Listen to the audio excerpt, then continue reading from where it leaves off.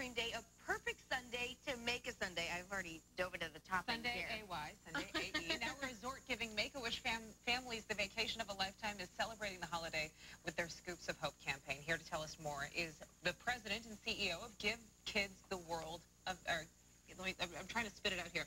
Give Kids the World Village, Pamela Landworth. Thank you so much, as well as alumni. This is Charlie and Charlie's mom, Julie. Thank you so much for being with us. Oh, our pleasure. Thanks for inviting us. Oh, so Pamela, tell us a little bit about, why you're celebrating with the Scoops of Hope campaign. Certainly, yes. We bring children from all over the world to Central Florida when a child has a life-threatening illness and their wish is to go to Disney, Universal, or SeaWorld.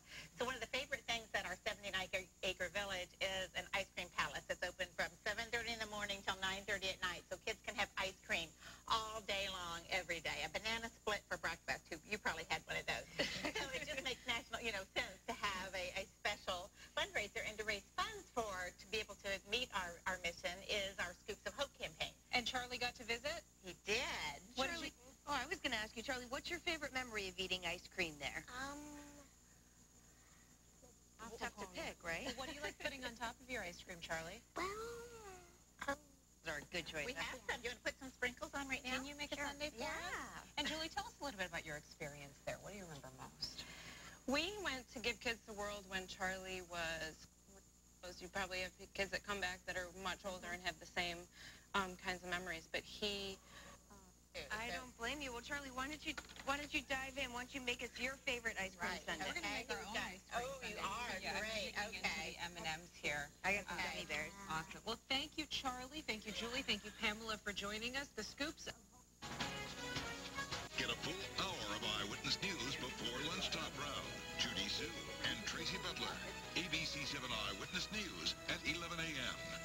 It's This beach morning, we're expecting some rain, and we're going to check in with Larry now for a look at when that's going to arrive. Yeah, he's tracking some stuff that's pretty important we want to keep an eye on for the day. Larry, what are you looking at? I got a lot of break it down hour by hour coming up in a few moments.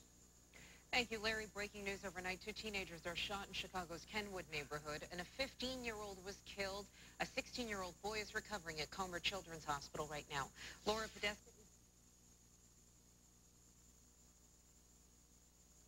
Laura?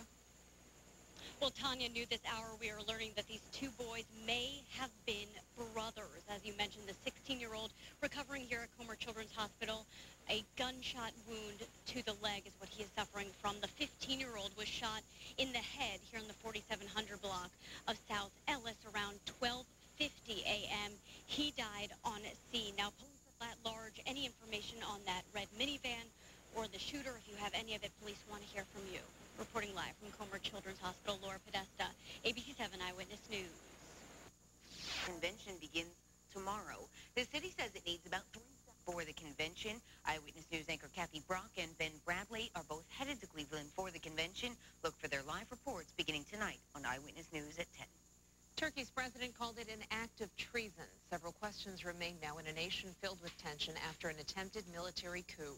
ABC's Jennifer Eccleston has more on the demand this morning and the connection that failed coup may have to a community here in the U.S. He took over state TV and friends. Police arrested 2 people as the investigation into the deadly attack continues. So far, 7 to be identified. People fed up with violence on Chicago's South Side took action this weekend to make their neighborhoods safer. People to help prevent violence. This morning, the TSA needs your help to find a missing dog. The explosives detection. Hurry, sail in soon. New this morning, with the second half of baseball season barely underway, league bosses are telling team managers to cool it when it comes to arguing balls and strikes and warning them to stop using video replays to bolster their arguments. A memo. As you've all heard this week, the Pokemon Go app has really kind of taken off and taken over. But one mom came up with a game just for mothers. Have you played it yet? I have not, but it's brilliant. I can get on board with this. She calls it Chardonnay Go, where you find glasses of wine all over your neighborhood. Have a look. And it's really included. Yeah, right. Still ahead, the risks that come with reverse mortgages. Consumer Reports. IKEA announces a recall for 80,000 baby gates. Experts say the gates can unlock refund. Also new this morning, Tesla is now working to improve its autopilot system. The feature has been at the of security. Many people realize they've not saved enough and believe a reverse mortgage might be a possible fix. But borrowing against the equity in your home for retirement may not be a good idea. It can be. Reverse mortgages, though, have a history of problems. Despite recent changes, 7 Eyewitness News. if you or a loved one is considering a reverse mortgage, we put The fight. Today's Daily Herald, Jamie Sotnoff, the author of that article from the Daily Herald, is here to tell us more. Good morning, Jamie. Good morning, Liz. Okay, well, with Rio facing all of these problems, Zika high among them, sludgy water that we are seeing, what kind of alternative would Chicago and Chicagoland have offered? That's a great question. You know, Rio, I mean, the world's watching the struggles they're having right now. But I think that in Chicago, there's a lot of mixed feelings about whether it would have been a good thing or a bad thing. I mean, I talked to a lot of people in the suburbs about this, and their reaction was either like, this is awesome, this would be so awesome to see the games here, to have them in our backyard, to have Chicago in the worldwide spotlight, and, you know, maybe rent out my place for a month on Airbnb, make some money.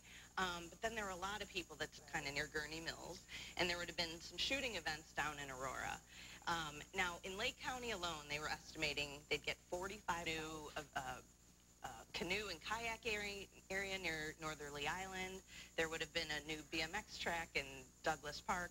Just some really great things that would have benefited the city. But again, you just wouldn't know what else was going to come down. Especially if the world we live in right now. Absolutely. All right, Jamie, thank you so much. People can read your full story today. with Ben Bradley. He's on his way there. He's on his way to Cleveland with Kathy Brock. That's why I'm here, Tanya Babich, in for Ben Bradley. And I'm Liz Nagy in for Stacey Baca. Let's get right to that first alert forecast. News reporter Laura Podesta is. She's actually live at Comer Children's Hospital with more. Laura. Well, this is where the 16-year-old is recovering from a gunshot wound to his left leg, and we are just hearing from eyewitnesses that 16-year-old was seen limping from the scene and screaming, "They shot my brother, they shot my brother." So it does look like these two victims are brothers. Hear from you. Reporting live from Comer Children's Hospital, Laura Podesta, ABC 7 Eyewitness News. And more breaking news overnight, Laura. 3 men are now say they were targeting a suspected gun house when officers opened fire. It happened this morning. We're waiting for the victims to be identified in a deadly crash in north suburban Fox Lake. 2 men hinted presidential ticket. Presumptive nominee Donald Trump officially introduced his running mate, Indiana Governor Mike Pence. Now they're ready to claim the party's nomination. ABC's Stephanie Ramos says more from Cleveland. Good morning. What a week it will be. The city of Cleveland hosting the Republican National Convention, where at least 60 speakers will take the stage, teeing up the GOP ticket. National Convention. Police are preparing for any scenario, creating a massive security zone around the convention. Stephanie Ramos, ABC News, Cleveland. And live in Cleveland with the latest on some pretty astounding new poll numbers. John, what can you tell us?